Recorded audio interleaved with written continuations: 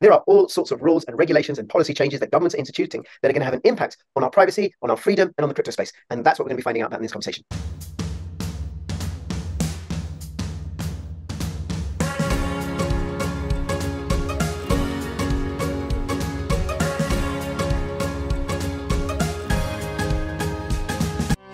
Take the first step towards online privacy.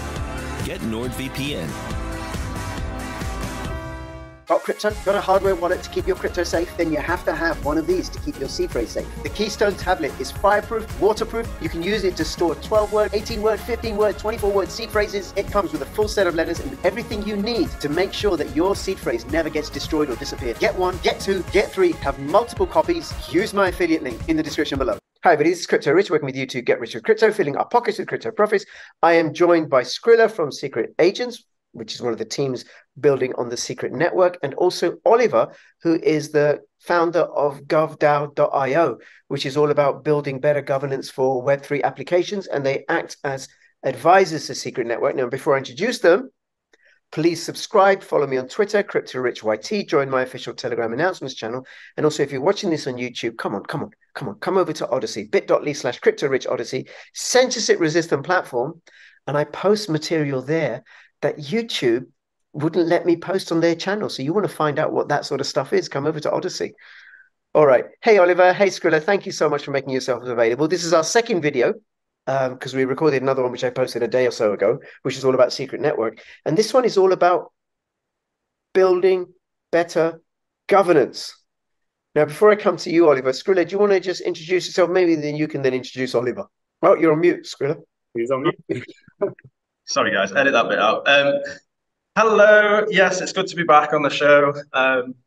So I've been part of a DAO that's been operating for about a year now, and along the way it's been quite tough to figure out how just to do governance properly when you've got a lot of people all over the world.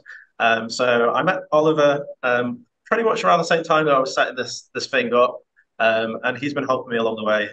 Been a great help and a great friend along the way. So yeah, Ollie, take it away. Tell us about GovDAO. Thanks, Skrillah, and Crypto Rich, great to be back on the show. Thanks for having me again. Really looking forward to getting deep into the regulatory situation for blockchain and crypto, because 2023 is really the year where a lot of projects who are building have to consider compliance, and in relation to their objectives, whether that be on Secret Network or other privacy chains, it's really, really important for everyone to really consider the regulatory circumstances that exist to date. As Skrillah said, I'm the founder of gov.dao. Gov.dao really was meant to be a platform for building better governance.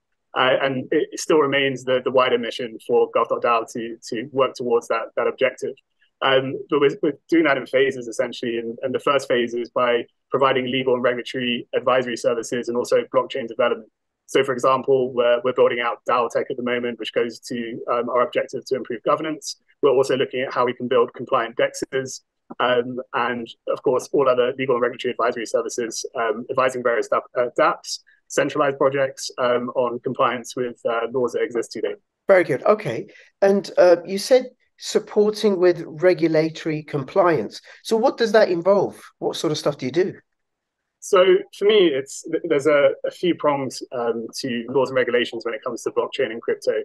The first one is essentially what it means to issue a token. So we're looking at securities laws. And then on the second hand, we're also looking at anti-money laundering rules, counterterrorism financing rules and regulations. And this year and last year, we saw a lot of jurisdictions who previously hadn't had a form of regulation introduce new digital asset laws, which would require projects who establish in their jurisdictions to essentially register as something called a virtual asset service provider. Which comes with requirements to do KYC, KYB on people using their decentralized applications or centralized applications. Right. Okay. So now I can get it for a centralized application, like if there's an exchange or a company that, a project that set itself up and registered as a company in a particular jurisdiction, and they've got employees, that they would need to go through all those formal processes. But how does it work for a decentralized? Yeah, this is the really interesting question, which we've been going deep on. And essentially, it comes down to something called the Financial Action Task Force, who introduced new updated recommendations in October 2021, which brought into scope blockchain projects, whether they're centralized or decentralized, and essentially said that, of course, centralized projects have to be compliant, and then mentioned what it means to be decentralized. And essentially it comes down to this: if you have sufficient control over an application protocol, etc., you are likely having to be registered as a virtual asset service provider. And there are a few characteristics which kind of show that sufficient control, i.e. you totally own all of the IP, you're responsible for maintenance of the protocol, you're receiving rewards from that protocol. And, for example, if you're a DEX, you're taking fees from transactions that happen on that protocol. And it's actually very difficult to be truly decentralized. I don't think, in my opinion, it's enough to simply have a smart contract, providing all of the functions of the DEX. If there is a team behind the maintenance of it, they're getting rewards from the activity on that application, that is enough to be sufficiently centralized to have to potentially be regulated. And it is really difficult. And it's one of the things that we'll be looking into further by trying to build an unregulated, compliant DEX. So looking at how we can actually put together something that wouldn't necessarily require regulation in various jurisdictions. It's going to be difficult. Wow, okay. Because I'm thinking about the Osmosis DEX and also Secret Network. So both have, within the Cosmos ecosystem, both have open source applications. There are teams of people working from them. I think with Osmosis, and correct me if I'm wrong here, that they launched the token, airdropped it. There's a community fund that I think they're in charge of. I think they may be getting fees from the transactions on the DEX. I don't know. And there are named figures, public figures behind the project. But then people can come along and tinker on the DEX and change it and fork it and set up something else. Security is an issue. If you're truly open source, you're at risk of being hacked and attacked, right? So I think that is difficult. If you were to open up development to all sorts of different third parties in the community, how do you actually control security to ensure that people and users who are using the platform have their funds secured? A good example perhaps would be Uniswap. They did an airdrop of their token.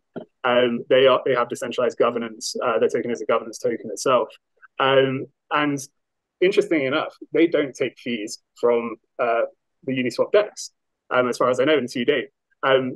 That being said, of course, they rewarded themselves a ton of their own token, and they have received external investment, which has continued on. But essentially, they're even actually a US entity, which is a software development entity. And I think the way that they do it and secure it is that they will propose certain upgrades, which then get voted on by the community, right? I guess that's how they protect the security side of it. But, in my mind, we do need that open source element. We do need, all sorts of different parties being rewarded for the efforts to maintain the platform. Even some projects actually put the responsibility of marketing out to the community rather than it being an in-house thing, right? It even comes down to who's paying for the hosting. That could be maybe a characteristic which shows sufficient control, because if I'm paying for the hosting on AWS or whatever else, then that shows that I have control of that. I could take it down at any point, for example. So it's interesting actually that looking at different projects and actually we're working with a project called Hercules, which are now looking at how various nodes can actually verify certain transactions, and people who are hosting those nodes get rewarded for verifying those transactions in the normal way that any protocol works, right? But specifically for a DEX. And it's things like that which we need to move towards to be able to say we are actually truly decentralized. Wow. I tell you what concerns me and what I don't want is KYC on DEXs. Mm-hmm. I don't want that, right? Because I don't want my information being collected and gathered and who knows what and captured by regulation or whatever. But it sounds to me like that's going to be coming to DEXs even. Yes, and that is very much the point right now, is that and why we're having this conversation about what is truly decentralized, because if you have that sufficient control over DEX, you're going to have to register as a virtual asset service provider, and you're going to have to comply with certain KYC requirements. So you are going to have to collect user data. Now, that's why it was interesting in a previous chat the other day with Skrillah, that they are now working on a system whereby you can still protect your wallet and your transaction history, but still enable the application to collect the necessary data it needs to be compliant with KYC.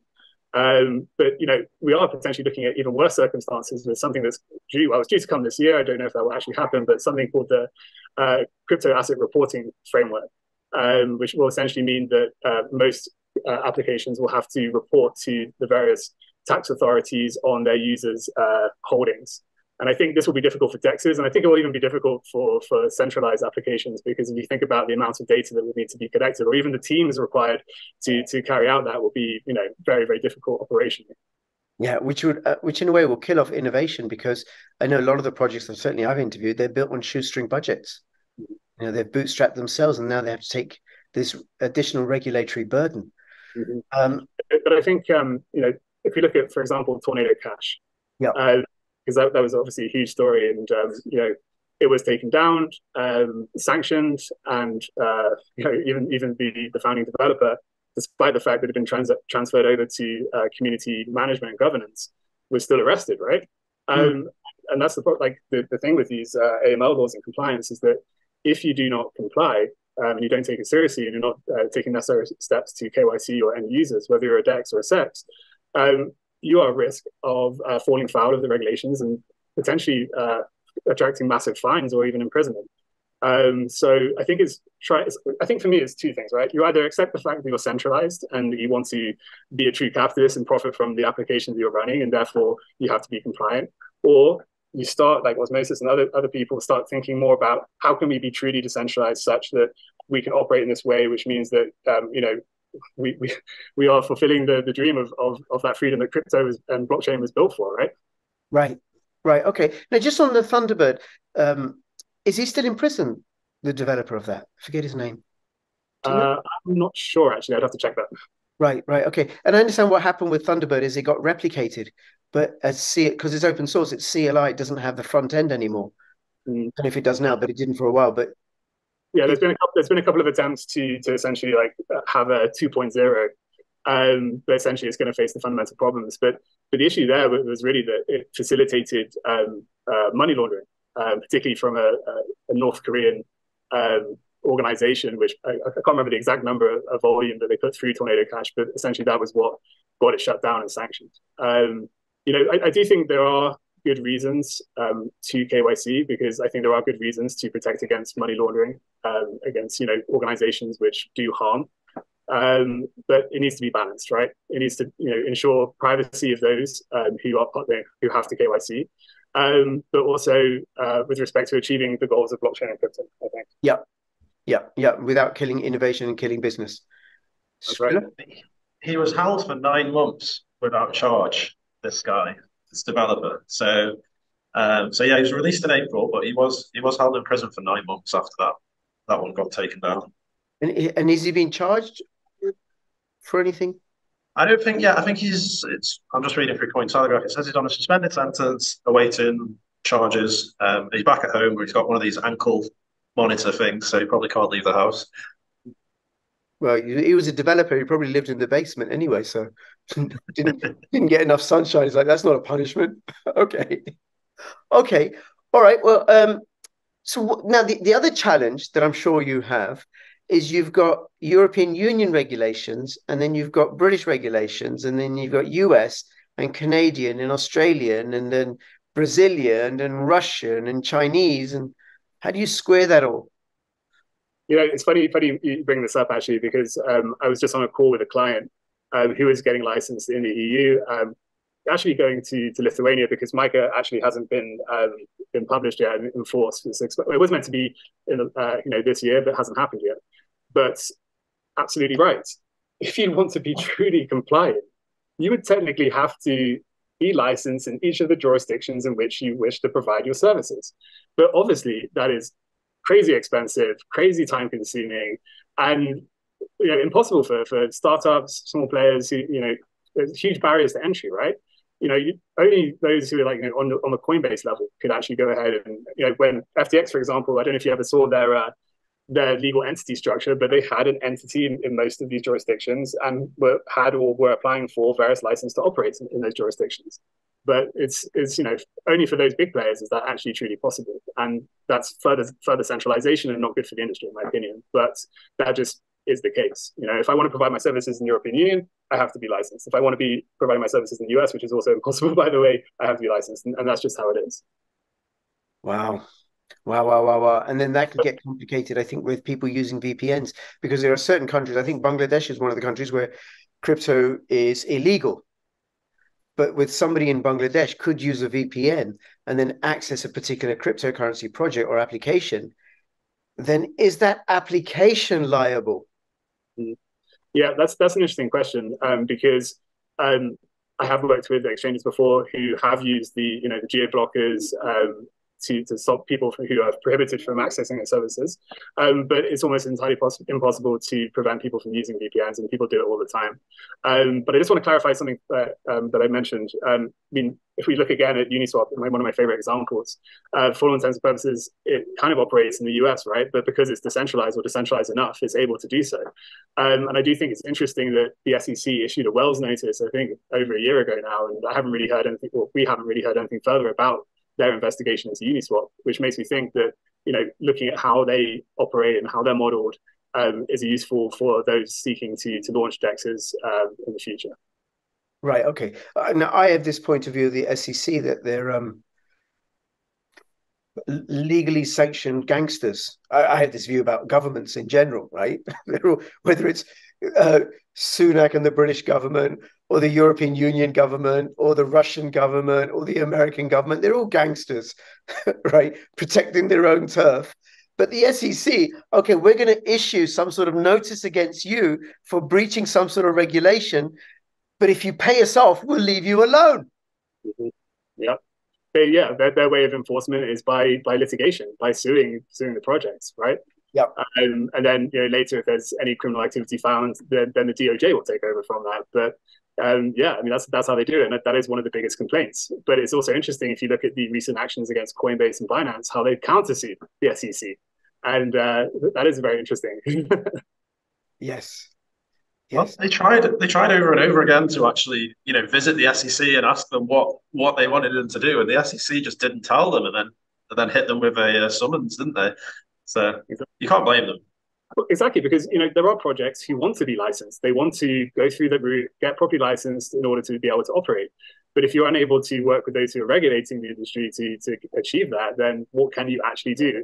It's killing that innovation. And thankfully, we do have Coinbase who are powerful enough and funded enough to fight back this movement.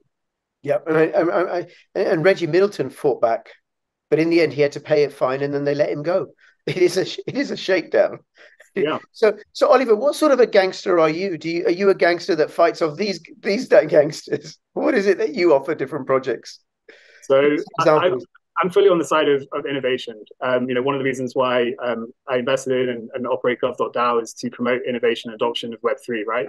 So whilst, of course, I am a lawyer and I respect all laws and regulations and obviously advise compliance with those, I'm also looking at, this aspect we talked about earlier of, how can you be truly decentralized and operate in that way, which is what I truly believe in anyway when it comes to blockchain and the ability and the technology that facilitates that. That's why I started advising on DAOs and looking at that governance, because I truly believe that is how we can achieve the true philosophies of blockchain and financial freedom. Right. So then you can take, so if a project were to come to you, you could support them. And this project says, look, we want to be truly, fully, completely decentralized. However, we are the people launching this.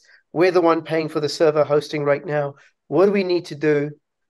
How do we need to structure ourselves? How do we need to operate so that it is truly decentralized? And that's where you can advise them, right? 100%. Yeah. So, say a decentralized exchange project comes to me, comes to gov.dao. They're seeking information advice on how to be compliant, how they operate, how they can set up legally. We have that knowledge to advise them on how to do so. And as I said, it's not super easy to be truly decentralized, and actually it's often not the founders' intention, because of course a lot of people do want to profit from the great effort they're doing, right? Yeah. And it's just advising on trying to get that balance right, and ensuring that they're protected, but also the whole project or protocol is protected as well. Okay, and can you name any truly decentralized projects? I mean, apart from Bitcoin, of course, and I think Doge as well. Doge is truly decentralized. This is a dog barking around on the blockchain by itself. Well, actually, I mean, there's two different things here, right? We're looking at the protocols and the protocol tokens, and then we're looking at those applications that are built on top of the protocol. Right. And the laws and regulations differ slightly between the two, right? So when it comes to protocols, decentralization, we're looking at models such as, obviously the daddy model being Bitcoin and how that was launched, and how mining across all the different nodes around the world meant that it was decentralized enough that it wouldn't be classified as a security under most jurisdictions, and as you know, it's classified as a commodity. But then looking at how central. Basically, the issue is that if you're a legal entity, a sole entity that's issuing a token, it's likely that that's going to be decentralized. But there are great projects like, for example, Coinos. Coinos kind of tried to follow closely the philosophy of how Bitcoin was launched. But yeah, got to be careful. And then we look at the projects being built on them, and the laws and regulations that apply to them in terms of how they can be decentralized. Okay. And are there any truly decentralized applications that come to mind? Yeah. Well, maybe Uniswap, but that remains to be seen. There is another project actually that I'm looking at called X7, and I'm happy to share the white paper with you. But when I read that white paper, for me, they are trying to be truly decentralized. They are an international network of developers who've joined together in a DAO to build this project. And I really do like their ideas and concepts for how they want to achieve true decentralization. But it remains to be seen if they actually achieve that or not. Right. Okay. And then a couple of things come to mind there. What this might drive is a greater degree of anonymity. I'm thinking of, I don't know if you're familiar with Trade Ogre. Trade Ogre is a SEX that deals primarily with privacy cryptos. And there's no information on who the team are or where they are or anything. Not for someone like me who's got no coding experience that could find out and stuff. Perhaps somebody could find out, but they're anonymous, and it is a centralized exchange, and it deals with Monero and Pirate Chain and Dero and WowNero and a few others like that. So then they're not in any way public in the way that Coinbase is or Binance is. So I think there'll be a drive to that. And then also, as a member of the Pirate Chain crew, and I know Pirate Chain is not a Web3 application, but they released the code, Proof of Work Coin. There's a team of volunteers that includes myself that run the project. We host a website, but the coin is out there being mined in the same way that Bitcoin is out there being mined. Exactly. Yeah. So, exactly. And for me, that's the decentralized model. There is no one controlling entity. You have the miners and the nodes who are mining, and that is decentralized enough such that it wouldn't be subject to securities laws. But using Tornado Cash as another example, it doesn't matter how anonymous you are. Somehow, some way, if you're facilitating money laundering, then someone's going to be looking into you, right? Okay, very interesting. Okay, all right. Oliver, listen, thank you so much. Is there anything else you want to say or ask before we finish up? There's a whole bunch of things, but I'd love to at some point talk about governance and politics with you, because I know we can go deep on that. So we could go. I'm holding back. I'm holding back. Well, actually, no. Let me stop. No, let's carry on, because I have got a few other questions, right? So, a friend of mine was, and this comes into the whole arena of privacy. Generally, it may not be to do with governance and stuff, but where things are going. So, for example, Crypto.com, they've changed their terms and conditions that if you're going to send, that they may at some point ask for the details for the KYC of the Kepler wallet that you're going to send your funds to. CRO or Atom or Osmo, if I purchase it, or if I'm going to send something to MetaMask, they want to know the KYC of the MetaMask. Then I had a friend of mine in the UK who wanted to sell some Bitcoin that he got in 2016 or 2017. And he was going through a British exchange, and they said, okay, we want to know the provenance of this Bitcoin, when you got it, and the address that you got it from, and the KYC for that address. Now, this was back in 2017. He didn't keep a log of it or anything like that, and he doesn't know where it was from, can't remember. And then what happened was they refused to do the transaction, and they returned the Bitcoin to him, but not as Bitcoin. They returned the dollar amount of the Bitcoin. Okay. And the value. So, for example, if it was, I don't know, one Bitcoin, I'm just making this up, and it was worth at the time $25,000, and the price dropped, they didn't return one Bitcoin to him. They returned $24,000. Bastards. That's rough. But in general, what you were first referring to there is something called the travel rule, which is a new part of AML regulations, which essentially requires service providers to collect the data of the sender and receiver for any transactions above $1,000 or more. Wow, wow, wow. Okay, so keep it under 1,000. All right. Yeah. And then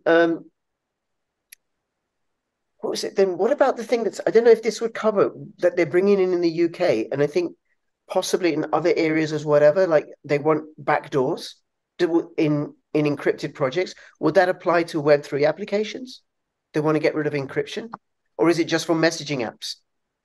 As far as I know, that's just for messaging apps at the moment, social media. But there's no reason why that couldn't be wide-ranging and broadly applied to anything, really, right? And actually, that's very interesting that the European Parliament was talking about that very thing. So, yeah, they can do what they want at the end of the day in terms of these regulations and intrusions on privacy. I mean, yes, is it under the objectives of trying to prevent criminal activity? Okay. But it still, in my opinion, always has to be balanced, because you can't be screening everyone, right? There needs to be a good reason for screening a particular person of interest, which, that kind of already exists, right? In terms of, having to have a court order. I mean, maybe they're already doing it anyway. We don't know. We don't want this to be removed from YouTube, so let's not go too deep on that. So, yeah. Yeah, it is. I suppose the way that I liken it, and this is to do with my own personal politics, which is that it's Stasi-like. It's bringing the practices of the Stasi onto the blockchain, that every single thing's got to be monitored and tracked, and Big Brother's going to be keeping an eye on you, which I think is antithetical to creativity, to freedom, and to the human spirit.